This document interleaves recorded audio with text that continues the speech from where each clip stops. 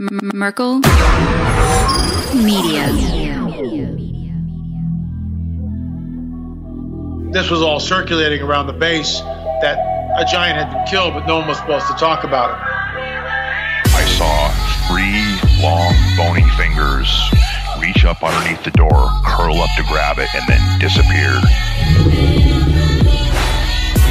When he came over to me, dude, he slithered over to me. And this giant comes out of the cave, and they're all frozen. And he starts running and firing at this giant. Well, the giant moves.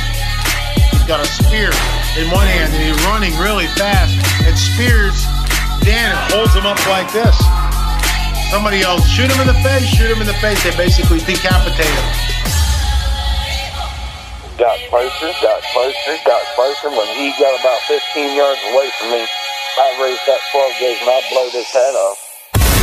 I feel something pulling at my leg, and I look over and there are 2 small gray entities pulling at me. And they're literally, I'm getting pulled off the bed. I reached my hand into this bush and I touched air. Couldn't breathe and I couldn't move because I know I'm seeing a monster. All right. Take 2. We have Ron Murphy on the show today, sir. What is going on? You know what, my friend, I'm so happy to be here. This has been planned for about 3.5 months, and we're just finally getting to it now. And this is actually our second go, because the first time we came on, there was a delay. So this is actually the second attempt at a show that was been planned for months. Yeah, it's nuts, and I'm glad we're finally getting it done. I'm using Zoom. I haven't used Zoom in forever, but the service I normally use is glitching. So went back to the default Zoom. So listen, you and I got connected through a common listener of my show, Laura, and she mentioned to me, she's like, you should have Ron on the show. And then I think we were talking about the people at the Dogman conference in Paris, Tennessee, and you were there, and I was there. So, we just our paths crossed over time, and, I was like, let's get him on the show and talk. Yeah, actually, I've been a fan of yours, and I saw you passing, and I said hello, but you were very, very busy that day. So this is actually our first kind of official meeting. Yeah, I think it worked out great. Let me ask you a quick question, housekeeping real quick. Am I on video for you? Yeah. Okay, cool. Because I don't see me at all. So I just wanted to make sure you didn't feel like you were talking to a blank wall. No, actually, on my side, all you are is video. I don't even see myself on this. So if you can see me, gotcha. Always good. All right, sounds good. Show self view. Got it. Right here it is. There it is. I don't know if I just jacked up my video recording, but I don't care. Anyways, I'm glad you're here. And we're going to kind of launch off with the Chestnut Ridge topic, and we'll see where it evolves from there.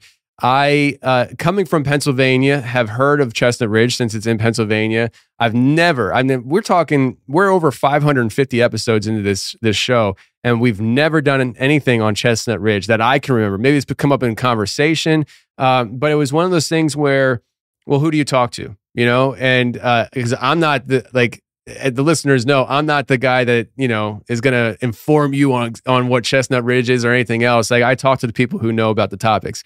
And so it was one of those things where I could have had Stan Gordon, I'm sure. But it's one of those things where it always works out for the best in the end. And you always just it's in the back of your head, but you never did anything with it. And here we are, and we're going to do something with it. Before we get into Chestnut Ridge, though, for the listeners, tell them who you are, what you're about, what you do. Tell them about your books and stuff like that. Excellent. So I have grown up in the shadow of the Chestnut Ridge all of my life. So I was from a small town in Western Pennsylvania called Blairsville that back at the time had 2 streetlights. And back in the day before podcasts, we used to have to go to the radio, right? It's hard to believe that people were doing that, even 40 some years ago. But you mentioned Stan Gordon. Without Stan Gordon, I would not be here, because about twice a month he would be on KDK, which is a radio station in Pittsburgh, And he would talk about all the kind of strange goings on that was happening back in the 70s. Now, as a kid, this was a great time to be alive because, we had In Search Of, we had That's Incredible. So all these great programs were on. But in my town, it was boring. Nothing was going on until Bigfoot was being sighted. And that was awesome, So my mother and I, we would listen to Stan Gordon talking on the radio. And then the next day, we would go to the sites that he had mentioned that was right outside of our town. And we would go investigate for ourselves. No, of course, we never found anything. But like I said, this was a great time to be alive. And I would go to the kids nowadays can just Google things. But back in the day, we had to go to libraries, right? And it was kind of like an investigation in and of itself because you had to go to a hard catalog. You had to do all this kind of stuff. You had to find the footprints to lead you in the right direction. And my town's library had a couple Bigfoot books. But it was great because as a kid, I was sitting there, I was absorbing this stuff, and I was really just excited about all this kind of stuff. And it stayed with me until high school. And then I found out that high school girls really don't find guys that interesting. I know it's changed now, my friend, but back in the day it didn't. But then I went to college. I went to the University of Pittsburgh, and I was studying anthropology. And I remember this, like it was yesterday, even though it was, like 30 years ago. But I was sitting down at my desk. It was an Anthropology 101 class, Introduction to Anthropology. And there was a chapter in there about this idea that a species of a Gigantopithecus may have existed into the historical era. And this gave us the idea, at least the notion of the abominable snowman. And this was from a book that was not published by Amazon. This was a book that was actually, these were by professors that had written this book. And they had the idea that there might be a remnant population of Gigantopithecus that was the basis for, our myths. And I thought, this is awesome. And it was like Bigfoot now entered the room, sat down beside me and said, now what do you do with me, right? So as an academic and also as somewhat a lover of the paranormal, I thought, let's see how we can look at the supernatural and through the cryptozoology from a multidisciplinary perspective. So I use psychology and sociology and mythology and kind of blend it all together to get to the archetype of what we're looking at. Because once we get to the archetype, we can now trace some sort of history. And for a lover of Bigfoot and werewolves and vampires and all that kind of stuff, and as somebody that writes about all these things, I try to find the genesis for these things within the historical record, which sometimes is very difficult and very nebulous. But I try to go back as far as I can to find out where these things got their origin story. And then why in the 21st century do we need these creatures now? So as someone that writes about these things, I've written about mermaids and I've written about, Bigfoot and Dogman and ghosts and fairies and witches and all this other kind of stuff. But the one book that I'm quite proud of, and the first book that I've ever written about the paranormal, was The Unexplained World of the Chestnut Ridge, which was 30 years of my investigation into this area that I still call home. Oddly enough, I live at the corner right now of Chestnut and Ridge, and the Chestnut Ridge is right outside my window right now. And it was from there, it's from this very odd area that is not a very big piece of property, right? It only extends from, about 75 miles and it terminates in Morgantown, West Virginia. So, but in this very narrow corridor, we have Bigfoot sightings and UFO encounters and just strange things that go on. So much so that back in the 1970s, this was called the Twilight Zone of Pennsylvania. And you would think that there might have been some sort of fervor going on of, a Bigfoot sighting. So people had this kind of mass hysteria about things that go bump in the night. But even now, there are reports coming out of there weekly, if not daily, at certain times of the year. Wow. So you write this book and it kind of carries throughout time, really. I mean, it starts back when you were a kid about the Chestnut Ridge. And it's still having weird, crazy things happen now. First of all, I want to just before we get away from it, where can people get your books? On Amazon, right? Yeah, you can get them on Amazon. Actually, about a year ago, Walmart picked up several of my books as well too. So I was very happy about that. So if you can't find them on Amazon, you can go to Walmart, and if Walmart does not carry them there, at least you can order them and they'll be there overnight or what have you. Wow. But yeah, you can get me on Amazon, or you can contact me, through Facebook, social media, or whatever, Ronald Murphy, and I'd be happy to get you out anything that you need. Because at the end of the day, whenever I go to conferences, I'm in awe of people that I'm there with. Like, I can't believe that I'm there. So I buy their books, because I think that anytime we have literature out about a particular subject, you need so many different point of views in order to get a real good focus on what's going on. So that's what I do, my friend. I see myself here with all these people like Ken Gearhart and, Lyle Blackburn, and think, what the heck am I doing here? But I think that we all need to have these different perspectives in order to see a clearer focus of what we're looking at. Yeah, I had a similar experience with Lyle. One of these days, I'm sure he'll be in studio to chop it up. But I remember it was at the Paris conference. I was walking by him and I just shake his hand, and he looks at me right in the eyes. He's like, "Man, you're blowing up," and I'm just like, "You know who I am?" Like, it's like, what? No, that's absolutely the case. You get that kind of fuzzy feeling in there, because these people who were, your idols, especially whenever you're starting out, you see these people and you think these are the best of the best. And then they finally know who you are. And that's a great feeling. It was wild. So, let's bring it into the Chestnut Ridge conversation here. You brought up kind of like how you got involved in the whole 30 years is a long time for looking into the topic. What was the first that you at least can recall, the first experience that happened at Chestnut Ridge that kind of launched it off into this weird, or was it something that was like always historically there and we just didn't really document until a certain time period? No, I think it was always been there. So I went to the University of Pittsburgh, and I have my BA in literature, and then I have my master's degree in history. Okay, so from Indiana University of Pennsylvania. So I like to look at everything from a historical perspective. So if this stuff was going on now, history doesn't exist in a vacuum. So obviously there was something going on there before. Sorry about that. I have a bird as well too that's being very vocal right now. It's all fine. I start finding out these writings, pre-Revolutionary War, calling this area the Howling Wilderness. Now, of course, there's different ways to look into that, but talking about Bigfoot howling and things like that, it's very strange they were using the same type of terminology. But there was always this kind of oddity to this area, because you would find out reports of lumbermen that came to this area and were leaving certain areas alone because there was unusual feelings there. It's really, like I said, it's really interesting to see that it's just not happening now. There's a continuation of something going on. And it was in this area that the first Bigfoot report was back in the 1840s, I believe it was, so before the Civil War.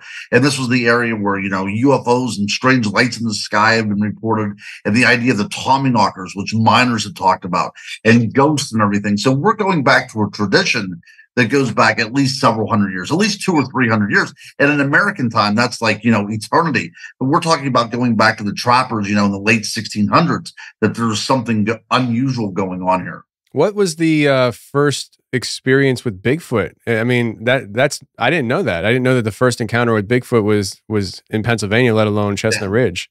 Yeah. Well, this is what's odd about this encounter too. And I bring this up to people. So to put it in perspective, there was Major League Baseball being played in certain parts of the country at this time, but there was a trapper that was in Indiana County that claimed to have seen what he called a wild man, because these were all wild men. Before the name Bigfoot came to us, or the name of Sasquatch that was brought up from the Pacific Northwest, these were wild men.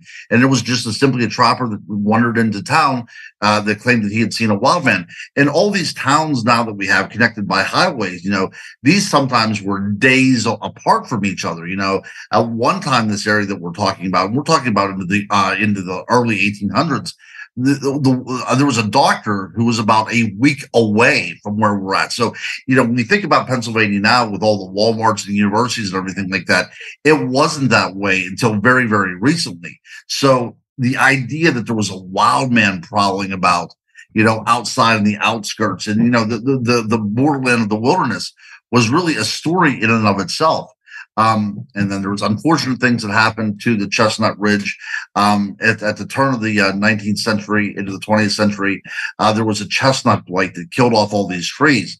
And the chestnut tree at one time stood at 100-foot tall, 10 feet around, bigger in other parts of the country down towards Georgia, but they reigned from Georgia to Maine. So this was a big blow to the Chestnut Ridge because, that was the name of it. Now that the tree is gone, and then lumbering came in. So again, you have this place that was barren, for many, many years, but now everything is reclaimed.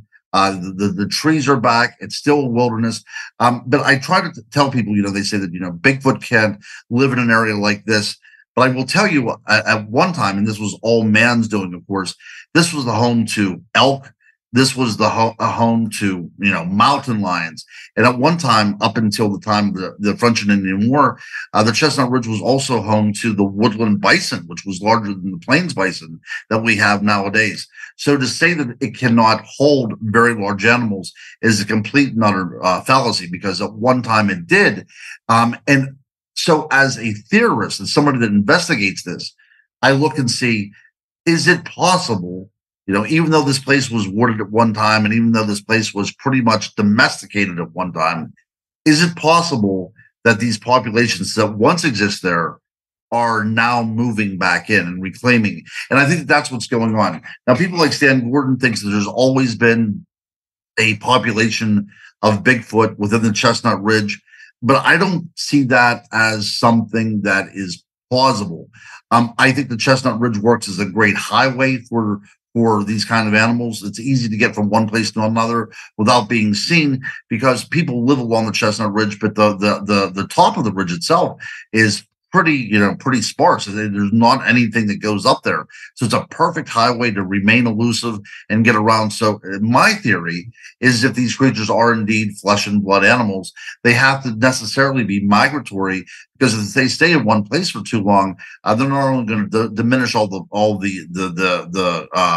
resources in that particular area, but then the chances of being uncovered will be quite likely as well too. So I see the Chestnut Ridge as a great thoroughfare for these things that go bump in the night to travel without being seen by us. So it's like a spooky highway, just a spooky super highway. I like that term. Yes, sir. Yeah, that's wild. So with the migratory idea of things, is that, so you mentioned kind of like other creatures, but do you hear of other creatures other than Bigfoot involved with Chestnut Ridge? I mean, I know it's not that far from Point Pleasant with Mothman. I don't know if there's ever been Mothman sightings, but I know when I first started all this stuff that I do now, the topic of Dogman was starting to pick up steam. And I remember, and I don't remember exactly where Chestnut Ridge is, like in my mind, looking at the state of Pennsylvania, but I know southeastern Pennsylvania started getting a lot of Dogman chatter, like people seeing things. Has that been popping up on Chestnut Ridge? It has. So this is awesome. I'm glad you brought this up, because connecting the dots and everything like that. Point Pleasant sits on the Appalachian Plateau, the same where we are at as well too. So there is this geological connection between all these kind of things. And a lot of people say geology does come into play, right? We can talk about that later. But, for all intents and purposes, we are geologically the same type of structure that we have here. And that might be what's producing these things. These might be earth energies, but absolutely. So I was a teacher for most of my adult life, and I was in the teacher break room, and somebody else came in and know that I like Bigfoot and everything. And she said, I saw something strange the other day, and I don't understand what was going on. You might have any kind of inkling. I said, so what happened? So here in Western Pennsylvania, people like to go around spotting deer. I don't know if you have that phenomenon in Tennessee, but that's where, right before the hunting season, people go out with these big spotlights and shine them in the fields looking for deer in hopes of possibly harvesting one of those in the upcoming season. So she said, as she was doing this, she had actually, the spotlight landed on what she thought was a wolf in the field. She said you could see this huge wolf head, this huge canine head. But what set it apart from everything else, it appeared as if its knees were drawn up to it, and it had its arms around its knees. It was kind of like cradling itself, just sitting in the field watching. I'd never heard about this before. And she said, the only thing I can think that it was a werewolf. Now, that's the word that she used. Now, again, connecting the dots, this sighting was off of a place called Meteor Road in Kecksburg, Pennsylvania, where the Kecksburg incident happened back in the early 1960s. So we see all these kind of strange things happening here. But that was the first time I ever heard about this werewolf. Now, I was up in the Chestnut Ridge with a gentleman named Sam Sherry, who had a Bigfoot sighting back in 1984. And he claimed, hold on one second again, I got a, she's usually not like this, but this is giving me a little bit. Okay, there she goes. All right, so back in 1984, he claims to have had a sighting along the Loyalhanna River. But his sighting was a little bit strange because he was fishing at night and he heard something. And he looked across the bank, and there was some creature over there. He turned around to get in his car, and in a second like that, the creature had crossed the river and appeared now behind his car. The word he used was materialized. And he said the creature actually like waved at him as he pulled away. He said he described the face as looking very Native American, and the skin was more leathery and really didn't have any kind of hair on it. But from that time on, people thought that it was a Bigfoot. And in order so he didn't think that people were calling him crazy all the time, he was going to go out and try to prove the existence of these creatures. So he had all these kind of Rube Goldberg type of experiments set up, like putting an apple around aluminum foil, or around barbed wire, so the creature would reach in there and with some hair would get caught or whatever. So he wanted to prove the existence of these creatures. So we were up on the Chestnut Ridge, and he goes, I've seen two types of Bigfoot up here. I said, really? And that was the first time I ever heard of any of this stuff going on. And he said the one type was the large lumbering type of gentle giant that you would get, the Harry and the Henderson type of fame, right? And he said the other kind was a much thinner type of Bigfoot. I've never heard this before. And it had an elongated snout, and it hunted in packs. And I had never heard this before. And then Dogman now finally comes out into the foray, right? So at this point now, I thought, well, I've been listening to these stories now before it was even given a name.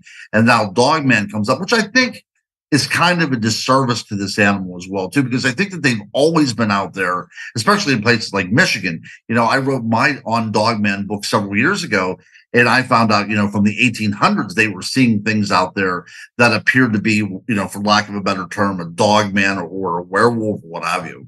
But these things have been around for a while, and sometimes they're given rather silly names. Like even Mothman is a rather silly name. It's hard to take things like that seriously. But getting back to your point, yes, I think that these things have always been around, but now we just have names. We have names now, so they're become part of our vernacular that way. Yeah, it's cultural names. You know, Right. People like, I mean, at one time, Dogman was probably called Anubis. You know, and so Absolutely. Yes, that's right. That's right. So I to get back on that, because again, somebody tuning in or somebody has a passing interest in this, you know, they can say, you know, these guys are fruitcakes. You know, what are they talking about? This I already know I am, sucker. I already know I am. Exactly. Yes, but when we talk about things like Anubis, we can talk about entire civilizations built upon a notion that a human being can transform into another, you know, another manifestation. Now we have to take that into account, my friend. You know, the idea of Anubis, you know, this dog-headed god, you know, sometimes he is represented as in human form as well, too. They're much more rare. But the idea of a transformative god has always been there. And we really need to kind of take that into consideration, say, hey, this seems to be part of our, you know, this is wired into our DNA.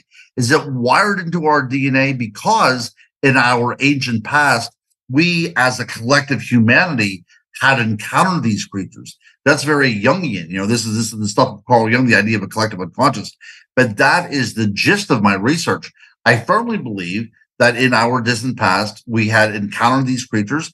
They became part of our mythology. And now the question is it possible these creatures are still out there?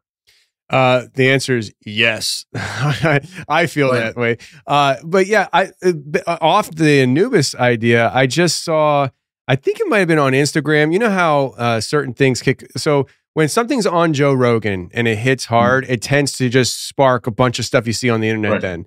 And we had, now I'm drawing a blank, Randall Carlson. Randall Carlson was on Rogan's show, And he started talking about ancient technology and how the Egyptians might have moved into Egypt and the stuff was already there, the pyramids. And I believe he said, because he said that I think it was him. Somebody said about how the Sphinx and how the head is like a pharaoh head and stuff. The Sphinx was probably already there, and they replaced the head with a pharaoh head. And then I saw on Instagram somebody overlaid a dog that would be laying down, and it looks very proportionate. And it's like maybe there was a giant Anubis statue already existing there, and the Egyptians came in and they're like, I think we're going to replace the dog head with our god pharaoh whatever, Makes sense to me. Right. It does, because if you look at it, the head doesn't seem proportionate to the Sphinx as it appears now, right? And I like that idea of these kind of resets, right? These kind of resets within humanity. And we'll take this. I know this is going off the track a little bit, but I think it's something to talk about too. So archaeologists and anthropologists, I don't think they like to talk about this, but there is one point in our history that definitely is a reset that people will sometimes talk about, but a lot of people aren't knowledgeable about. And this was a period called the Younger Dryas. And the reason why they call that, it's a little alpine flower that's still in existence now, but at one time it was prevalent around the world during glaciation. So what happens to the Younger Dryas? So we're talking about a time after all these great ice sheets had already come back, right? So this was a time whenever there was some superficial farming going on, some animal husbandry going around the world. Probably pigs were being raised at this time, probably chickens. And there was the signs that humanity was finally getting together and coalescing in civilizations. We have places in Russia, in the Caucasus Mountains, where you even have megalithic structures going on up at this time. So this was a time right around, 13,000 to 12,000 years ago. But what happens is, as we all, as humanity is getting together, we're starting to form communities. We're starting to not be so much hunter-gatherers anymore. There is a sudden cold spell, and that's the Younger Dryas period. And it lasts for about 1,000 years. Now, unlike the Ice Age that took, thousands of years to happen, this happened in a matter of decades. And we're talking about the temperature dropping to the point that hunter-gatherer lifestyle was now necessary again. So imagine, you're a 10-year-old child. You are brought up in a place where everybody's getting together. There's enough food to eat. If you want to eat something, you just go to your backyard. And this kind of stuff was going on. Now, the time you're 20, now the snow's back around again. And you have stories. You have stories about the way it used to be that you tell your children. And by the time you pass away and your children pass away, it's becoming like the game of telephone at this point, because we remember at a time whenever we had enough food to eat. It was almost like, a paradise sort of thing, if you think about it. We didn't have to be afraid of the wild animals because we live in these structures and everything. Now, imagine, if you will, this is the time the Younger Dryas period only lasted for a very short duration. Now imagine you are part of a hunter-gatherer clan and you come across an abandoned village that was built, several hundred years ago. You would think the giants would have built it because these were great stone structures. You would think something from another planet would have built it. This is part of our mythology, right? That somehow there was this reset. In this case, it was, a climactic reset, that we were usurped by nature, and our dominance was now replaced by us becoming hunter-gatherers again and wondering about the world, with spears in our hand, after we were already starting rudimentary, planting and everything. So these things do happen. And I think that from an archaeological point of view and an anthropological point of view, we need to keep this in mind. If we know this particular period happened, what's to say that our reset didn't happen thousands of years before that, right? I mean, it's very possible. And so I keep an open mind. And I like to think that, according to mainstream archaeology, that we as human beings have been around here for 100,000 years, but we're only to believe that when the last 25,000 years, we start making an imprint on our society by, painting on rocks and things like that. And then, all of a sudden, 5,000 years ago, we start with pyramids, we start with Stonehenge, we start with all this other kind of stuff. Or is it, in fact, that we are just rediscovering these kind of things, that we had this huge flourishing civilization 200,000, 100,000 years ago, then all of a sudden we lost it for whatever reasons. So now we look at these things and marvel because we forgot about the technology that we had in order to make this kind of stuff happen, From a religious point of view, and I know we have to bring this in because that does kind of shed light on who we are as well, too. I remember taking this one class, and it was part of the medieval imagination that the farther we get away from the time of creation, the more and more we digress. We go back to our animalistic ways. So there's something to be said there, because even the Greeks did this. We're looking at a non-Judeo-Christian background as well, too. Even the Greeks thought that there was these different ages of men, right? We have this golden age, the time of heroes, the time of great art, the time of culture. And now we keep on going back and forth. And now we ended up in the Stone Age.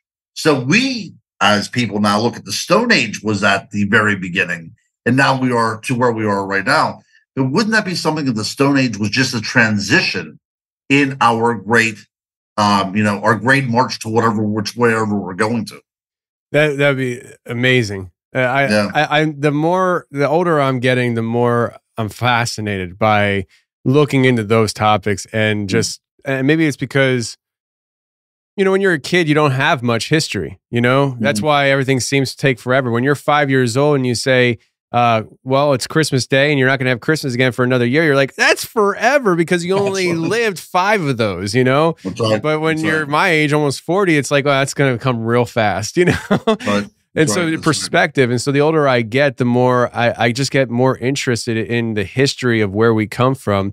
And I've always kind of been interested in history, but I guess maybe the weirder I get, the more my interests shift in my historical interests.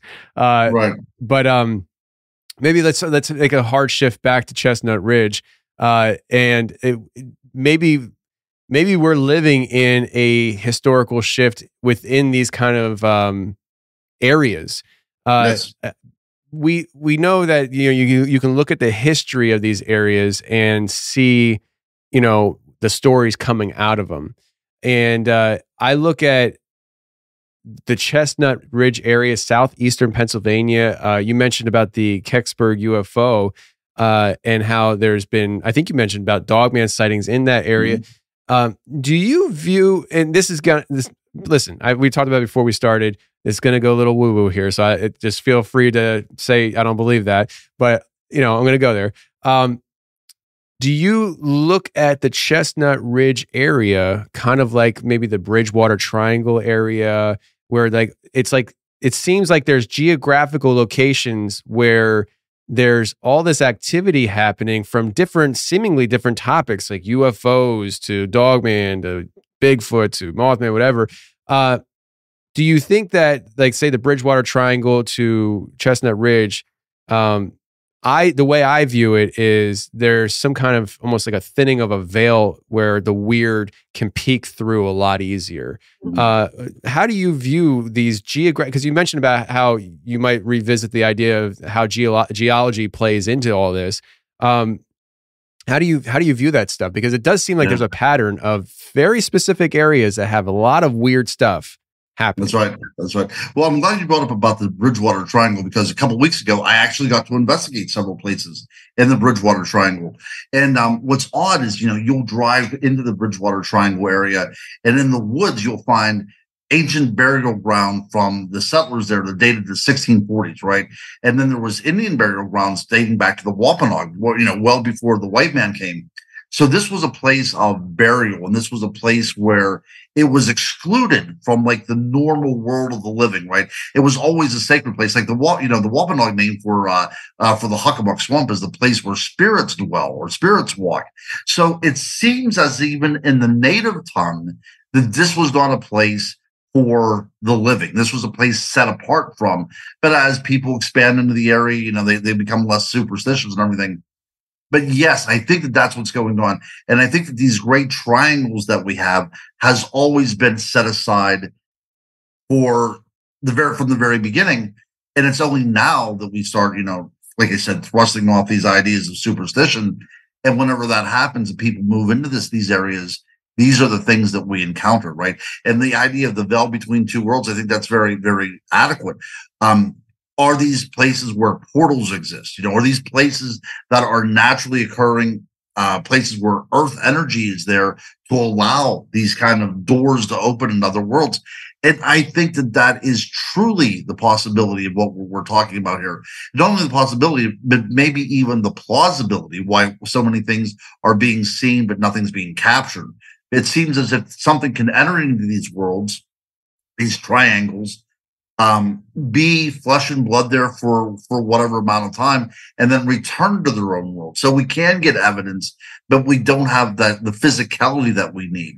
And the idea of ghosts as well too. And the other thing that we didn't talk about either is the idea of fairies as well. We in America don't like to talk about fairies because they seem, we have this Victorian imagination. But whenever you look at it from the original point of view, the way it would have been, in the Middle Ages, fairies, these kind of elementals that are spirits within the landscape itself, I think it makes tremendous sense when we talk about these things as well too. Maybe we are dealing with earth energies itself that is not, you're not seeing Bigfoot, you're not seeing Dogman, but you're being acted upon by some force that's making you think that you're seeing these creatures. And that's the reason we don't have any photographs. You just, you hit the button for me. I love when you're like, it might be portals. I'm like, yes. No. Well, so whenever I say these kind of things, like, it's, that's that guy's opinion. That doesn't make any sense. So I try to find some sort of empirical evidence that would suggest that other people thought this way. And Rene Descartes, who wrote the Cartesian theories and stuff like that, he had the idea that, yes, indeed, the mind can play that way, that we are kind of a blank slate in there.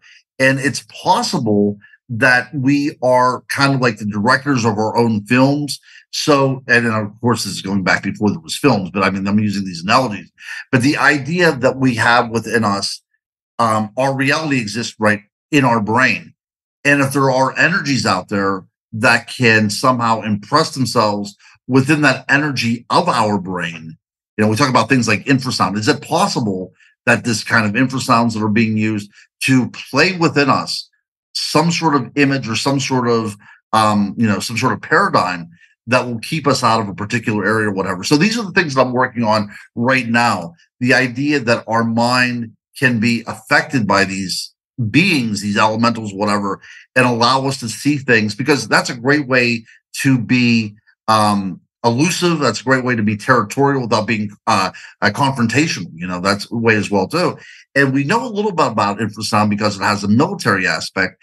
And we know if we play certain types of frequencies, we get feelings of what has been called, paranormal thoughts, hearing voices or seeing images, something like that.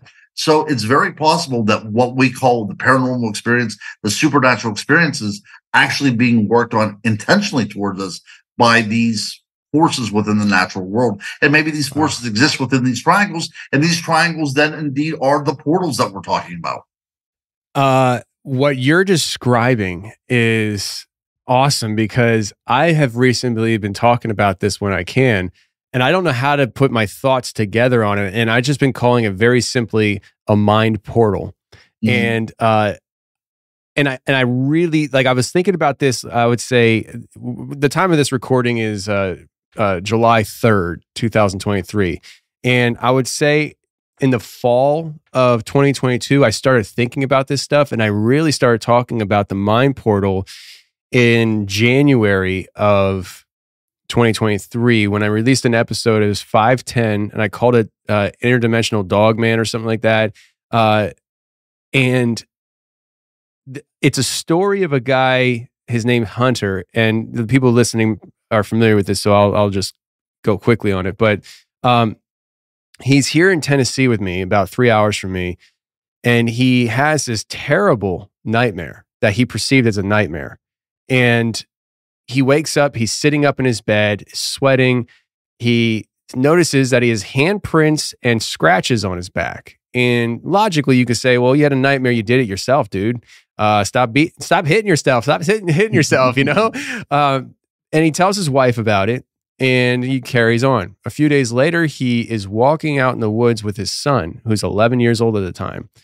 And I should probably rewind and tell the story real quick. The dream was he was in his dream out in the woods with his family, and there was a dog man standing there, and it looked at him, looked at his family, and started going at his family. And he runs, gets between the dog man and his family, and the thing starts tearing him to pieces. And he wakes up in his bed, and he has these bruises all over him.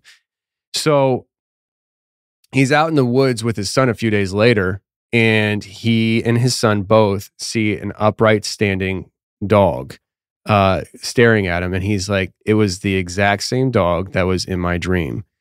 And they run out of there. This thing, I believe I remember correctly, pursues them, but it doesn't get them. And and that's another thing that is so woo-woo weird about this, is because if it's a natural creature and it's chasing you, it's going to get you. Just like a cougar, a bear, a bobcat is going to catch you. And if there's an upright walking dog that's chasing after you, that's 8 feet tall, it's going to get you if it wants to get you, but it didn't. And there's something weird about that. It almost like there's rules and laws that are at play that they can't do certain things. But I started calling it the mind portal. Like there's something about our mind that allows these things to manifest. And it's not the only time I've heard this. And there's also like this bridge that I talk about too. And I don't know how to explain it, but I think I don't think there's just one other realm or reality, but let's just keep it to two, ours and another one.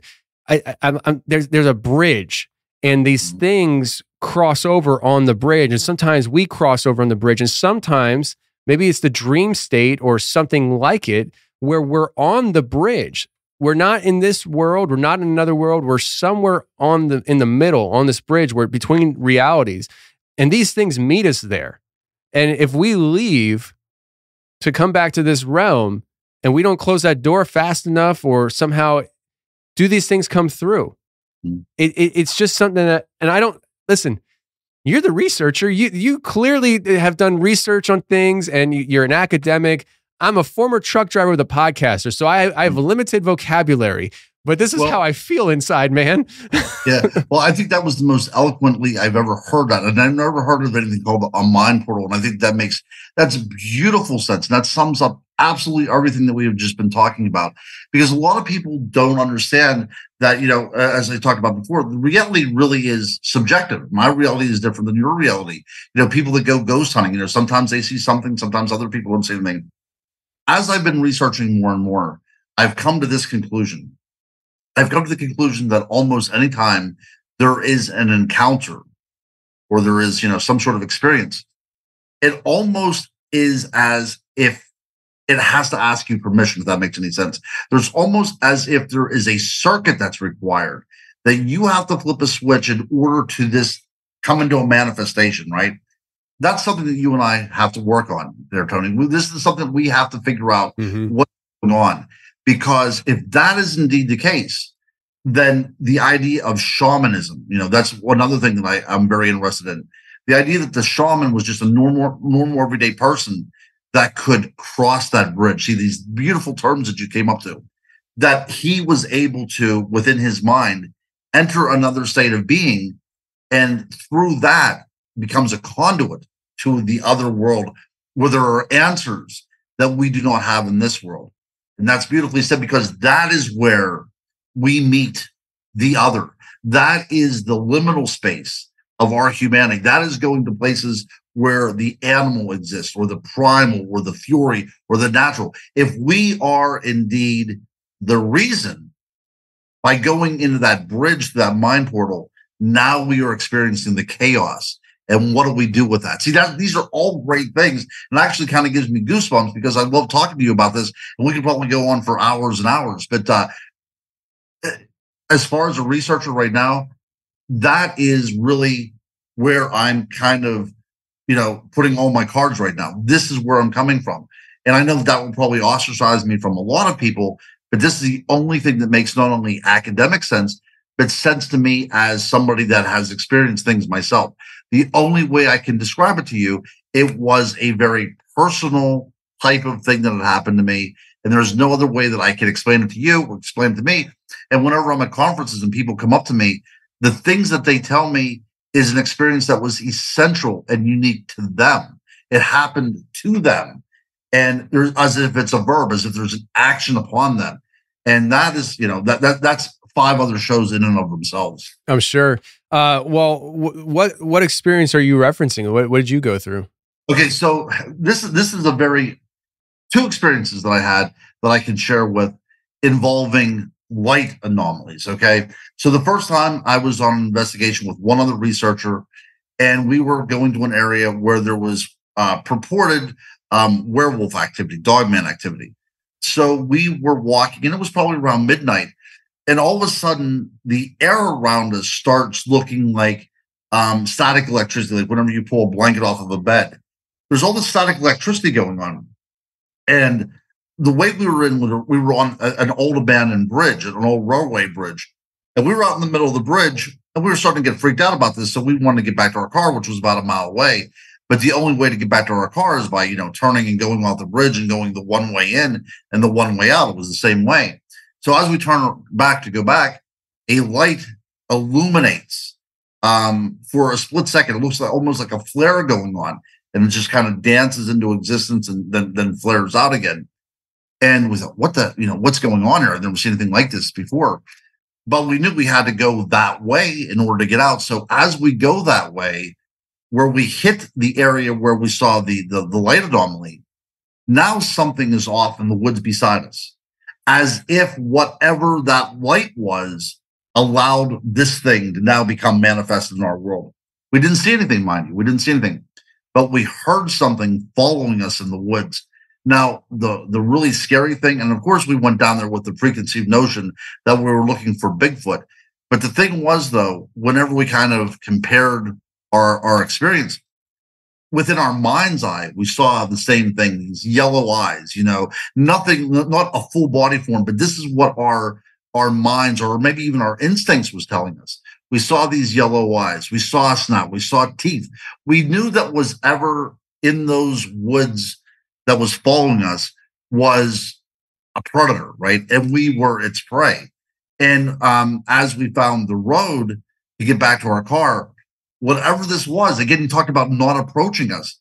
We never saw it, but it stayed in the woods, and you could hear it snarling, right? You could tell that it was upset with us finding our way back, because through some sort of unspoken agreement, it could not enter into the area where we were at, right? If that makes any sense, which it doesn't, but that's the thing that made sense to me. I've always been fascinated by these light anomalies, these kind of, if this was a few hundred years ago, we would call them spook lights, and back in the Middle Ages, they would be called fairy lights. But these lights that seem to emanate out of nowhere and have an intelligence to them. I was doing a series with Seth Breedlove for Small Town Monsters called Sasquatch Uncovered the Ridge, which was focusing on the Chestnut Ridge. This was the first season. And this is one of those rare things whenever an investigation was filmed and these things show up. So it was the very second episode of that series, and you can find them on YouTube for free. We were out in the woods looking for Bigfoot. We hear a couple strange things, maybe a howl, maybe, a wood knock, maybe, nothing definitive. But then we start hearing a sound that sounds like wind chimes. Now we're talking about the idea of frequency coming into play, right? Something going on here, some sort of frequency coming into play. So we see these 3 lights moving in the woods, and we just assume that they were, cell phones or something like that illuminated. These 3 lights are moving through the woods, and all of a sudden they start going up into the air, up into the trees. So there's something very, very strange going on. There were 2 cameras rolling. Everybody got to see these things. And was this that these lights were playing cat and mouse with us? At the end of the day, if we were doing a ghost investigation, we would have seen orbs. A UFO investigation, this would have been UFOs. All these kind of things come into existence when we're looking for Bigfoot. If this was around a religious area, this could have been a religious experience, right? So it seems as if the whole paranormal is tied up in this kind of gray area. And every now and then, if the conditions are right, or if they allow themselves to be manifested, we could enter into their world or they enter into our world. But those are the two things that really have kind of set me along this idea as well too. The idea of this light, which is a frequency in and of itself, and the sound that we heard producing a frequency as well too. These might be the keys that open up these doorways into another realm. And again, I still get goosebumps thinking about this all the time. But it's not the first time, not the second time. I've experienced these lights many, many times. That's really interesting. So the people will ask me, because I think orbs are just so common that people, that's one of the number one things I get asked about is, what do you think orbs are? I'm like, I don't know. I don't know what to tell you. I think it's a light that you saw. Like, outside of that, I don't know what to tell you, because there's so much to it. And what you're presenting here has my mind turning, and it's a unique direction that I would like to just put out right now before I forget. Anybody that's listening right now that might have had some kind of light orb experience followed immediately, not a day or so. I'm talking about that night, that day, immediately followed by physical activity, whether it's a sighting of a creature or hearing something paralleling you, please reach out to us, because this is a line of thinking that I'm very interested in. Because what if, like let's just lay the groundwork here to start. Orbs can be anything. We don't know what they are, but we're going to go a specific direction here on this conversation. What if orbs are the vehicle between realms? And I mean, we're talking about something interdimensional. So throw law of physics and physical dimensions out the window. If you see an orb that's the size of a softball, and then you have a dogman encounter, it doesn't mean the dogman couldn't have come from the orb, because we're talking about parallel universes. We're talking about it transcending dimensions, and we don't know what that vehicle looks like to do so. But what if we do? And let's go into some Bigfoot talk with this too, because my buddy Wes at Sasquatch Chronicles, when they had their Bigfoot encounter, they went out to the same exact area. And I was just out there 2-3 months ago shooting a film on the scene. So I know exactly where his encounter happened, and I know exactly where these lights happen, and they are very close. I'm talking less than a quarter mile. They go out to do their investigation stuff, because when he had this experience, he was enamored by it. They go out there, and they're on a bridge, and there's this light floating above the water, and he has it on video, and it will be in the film. And then they yell out to it, "Hey!" And they eventually see this light go up a hill. And I've seen the hill in daylight. It's very steep, and there is no trail. It's covered in trees, but this thing just moved up the hill, no problem. And it was gone. And it's the same exact area that this crazy Bigfoot encounter happened. And I personally have experienced similar things that he experienced that night when we were out there. Our last night, like Wes talks about when he was sitting in the car, that he heard a growl, but also felt the growl. It was in the car with him. I don't know if it might have been in the car with him, and it isn't understandable because we're thinking physical. So we're getting back on our RV, and we took our RV almost up to the location. I mean, it was probably, I would say, 500 feet away from the location itself. And it's the last night there. We're getting back in the RV. Cameraman gets, and this is why we need a second cameraman. The cameraman gets back in the RV. Everybody's getting on. And the reason why he's back on the RV, just so people understand, is that he's trying to film us getting back on the RV. Me and Joel are the last ones to get on, and we hear a deep, very deep growl. And it sounded like it was just over our shoulder. And we turn around and look, nothing. We look behind the RV, nothing. But that's exactly what Wes describes happening in that area. Wes saw the light in that area. We didn't see that light in the area, but we did, connecting more dots to what you brought up. And I think it was a bug. Okay. In my gut, I think it's a bug. But there's some members of my team that are not convinced it was a bug. we might have caught a fae on camera. It was a night vision camera, and so it's hard to tell what you're seeing. But I have to look back at the video to see what my reaction was. Because in my mind's eye, I get confused between the screen reality and my reality of what I was experiencing. But I feel like we didn't see it unless it was on the camera. But anyways, we catch it on camera. It flies up to our camera, flies off screen, and then comes back and goes right back to where it came from into the woods. And it appears when it comes out of the woods, and then it's wings and legs. And at first you're like, is that what I think it is? And I'm looking at it and I'm like, I'm going to go with bug because unless I know otherwise. But there are people on my team who really believe it was a fae, and the jury's still out. And so I don't know if it's going to be in the film or not.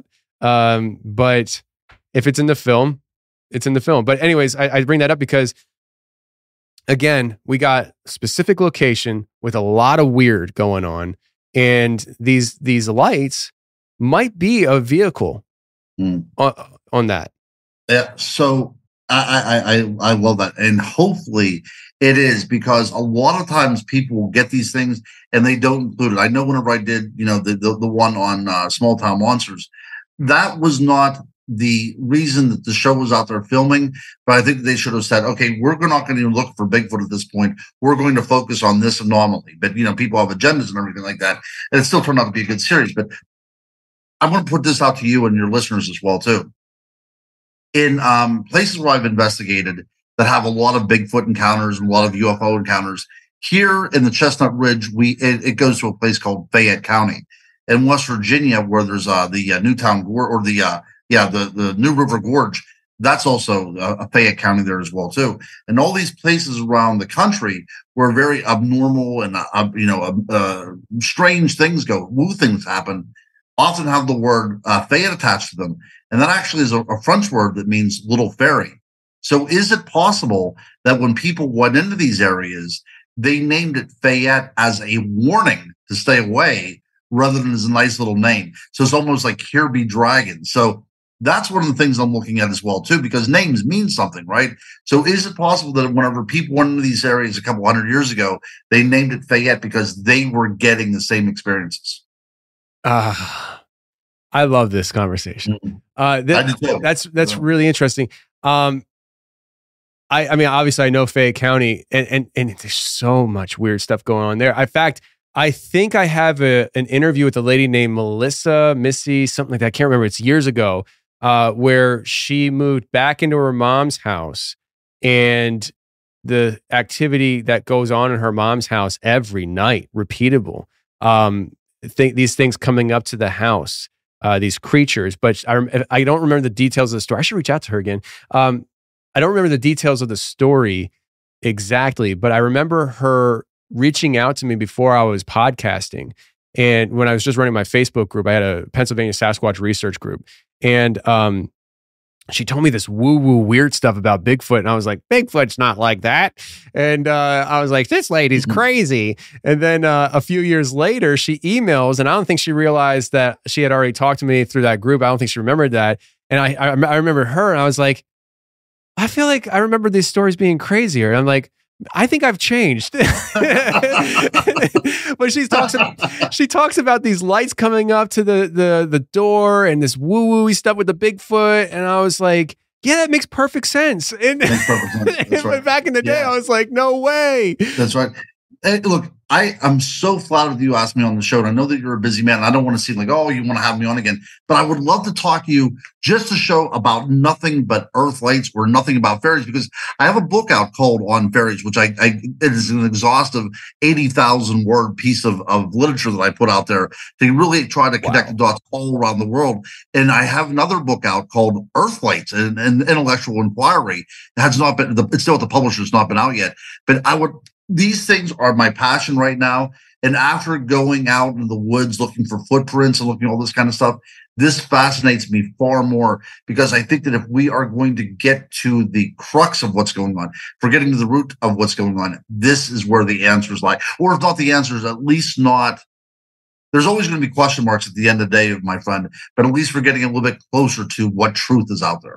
Absolutely. And we definitely will have you back on to talk about that. And I'm sure other things. So the way this conversation went, we jumped back and forth we went from Pennsylvania to Egypt and back. So, That's right. Yeah. So let me just bring this up real quick, because I know you mentioned you wrote a book about witches, and I think that is something that like witches should be looked at as well. And I don't know how you feel about the idea of modern witches and what you think on all that stuff, but I know witches, it's part of the perks of the job. So right. I talk to witches sometimes, and I actually am in communication with a witch who claims to have opened portals, or I should say, she tells me she closes portals, but I think she opens them too. And I have a friend who told me that he was talking with a witch, and she was in a school of mystery learning how to do witchcraft, and they were learning how to open portals. And she said they opened a portal and an upright walking dog came through. Wow. What say you to that? Wow. Wow. That is some scary stuff. Hey, and you know what? In the Middle Ages, Satan was often represented as a wolf, the idea of this predatory animal. And I think, so you and I have been in the field long enough to know that there are people out there that can do strange things, right? Whatever the reason, which people are able to manipulate the world around them for whatever reason or by whatever means. And I've often said there are the idea of portals, and I think some of them are natural and some of them are through intentions. And the ones that are through intentions are the ones that are most scary to me, because you have no idea what the intentions are that opened up that portal, right? Because it's kind of like just throwing a key out there, and your hope that the stranger that finds that key is going to be a good-natured person that opens up that door. But anything can open up that door. And I think a lot of places that are called haunted or, even possessed or, infiltrated by these kind of creatures may indeed have been a portal that somebody opened, and they simply have no idea on how to close. Yeah. I mean, so haunted locations, but even like you said, possessed, that goes back to the mind portal. Did you not close the portal door and something came through? And so it's just, there's a lot of interesting things. And even with the lights that we were talking about, and I was saying how it could be a vehicle. When I was saying, I didn't use the proper, like, when I'm saying vehicle, I'm saying like, maybe that is a portal in itself, the vehicle, right. And so it's just, there's so much to consider and look through and that's why I like doing this show. The way I've built the show is I just think out loud. There's a lot of times that I have ideas on the show that I share publicly that I just came to me at that moment. And really, this show has been such a blessing for me because it allows me to brainstorm in the moment, and then I get to record those brainstorms, and that's the way I do things. And so, Ron, this conversation went way better than I even could have imagined, and so I am very much looking forward to having you back on plenty of times, and we're going to do this again for sure. I would be flattered. And if you ever get up to my neck of the woods, let's go out and look and see if we can get into some of these fairy lights. Absolutely. And your neck of the woods is, again, remind me? I'm in Westmoreland County, so I'm right outside of Pittsburgh. Gotcha. Oh, for some reason, I was thinking you were in Massachusetts. Why was I thinking? No. I'm right here, Western Pennsylvania. I felt like you started there, and then I was like, and he moved away. So you're still in Western PA. Still here. Wow. Okay. Yeah. Listen, I'll tell you what. I hardly come to Pennsylvania now, but I will be going into the Virginias, West Virginia, doing some funky stuff. If I ever get up there, though, I need a personal tour of the weird stuff in the area. You'll get that, my friend. I assure you. Awesome, man. Well, before we get out of here, let people know where they can get your content and where they can find you again. All right. So visit me on social media, Ronald Murphy. Friend me, whatever the case may be. You can go to my author page, Ronald L. Murphy Jr. on Facebook as well too. And Amazon, you can get my books on Amazon. And if you're out and about, the last weekend of this month, I will be at the Kecksburg Festival, along with Stan Gordon there. So I'll be there at the end of the month. And of course, the end of August, right? Beginning of September, we will be at the Dogman Conference #2 outside of Dallas, Texas. Hopefully you're going to be there too, right? No, I'm not going to be there. Oh my goodness. It's all right though. I actually swore off traveling outside of Tennessee for the rest of the year, at least overnights. I'll make one exception, and that's to hunt down a treasure connected to ancient ruins. That one I might do, but nice. I've just done so much traveling out of state. I just wanted to stay close to home. If anybody here in Western Pennsylvania, you're traveling into Gettysburg, not this Friday, but next Friday, I'll be in Gettysburg for 3 days. And on Saturday, I'll be giving a talk about vampires. Oh my gosh. We're going to talk about vampires again. We're going to do vampires. We're going to do your witches. We're going to do the lights. We're going to talk about whatever. It's going to be fun. I can't wait to talk to you again.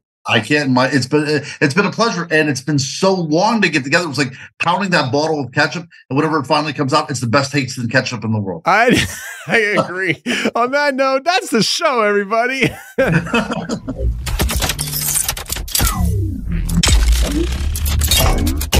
Well, that's the show, everybody. I really hope you enjoyed it. If you did enjoy it, share the show with your friends. I don't care where or how you share the show. Just share the show if you enjoyed it. That's the best thing you can do to help the show grow. Share the show. And don't forget The Shape of Shadows. That is the film we're coming out with on August 19th, 2023 at 8 p.m. Eastern Standard Time, exclusively premiering on theshapeofshadows.com. That is also where you can get your VIP or VIP Plus tickets, theshapeofshadows.com. That's the name of the film, and we're going to be going live with the premiere on August 19th, 2023. I hope you can be there. And until next week, friends, stay safe, take care, and remember, the truth will set you free, but first, it'll piss you off.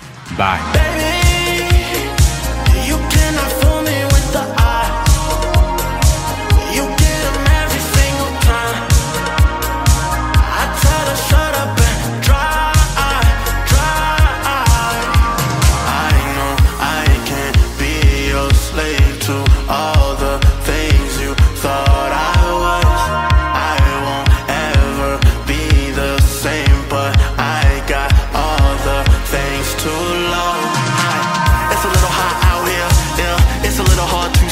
Away from enemies, from revenge be near. To avenge my peers, I confess my sins right here. When a pelican swim and the great whites fly, aboard Noah's Ark and enjoy thy ride. But the matrix don't care, we enjoy cloud 9. 6'3" Nicola, no order particular. DeLorean dreams of the crack cell, but we know the crack gon' sell. So if it's a variable, don't work well. I wasn't here when Reagan was a cartel. Push a bar, do I rap, do I sing, do I preach, I don't know. Do I lack anything via love? No, I don't. But we gotta be a warrior too, cause that's just what warriors do. Baby, you cannot fool me with the eye. You get them every single time. I tell them shut up and dry. Baby, you cannot fool me with the eye. You get them every single time. I tell them shut up and dry. Staring up at Olympus, tight spit back of pretentiousness. Decades is vintage, new Babylon built on contentiousness. Clash on the road to Rome, we're gladiators who broken, but ain't no breaking us all. They just wanna take the air, call it download the air. Teleport the chopper, I'm a rebel like here. Double helix intervenings with Jesus, I'm a chimera. Looking at these golden years flying by fair force. They cutting it off for the food too. Analytics they used to recruit you. Wars of painting their sex on your sons too. They don't want the individual, just a carbon copy. You spitting that manicotti, yeah, I'm talking saucy. All they wanna build is a prison world full of pet Tamagotchis. Let me kamikaze, got me out of body like I'm Goku SS3. They wanna push me to the center like a cell. They wanna split up at the center of the nexus, me. They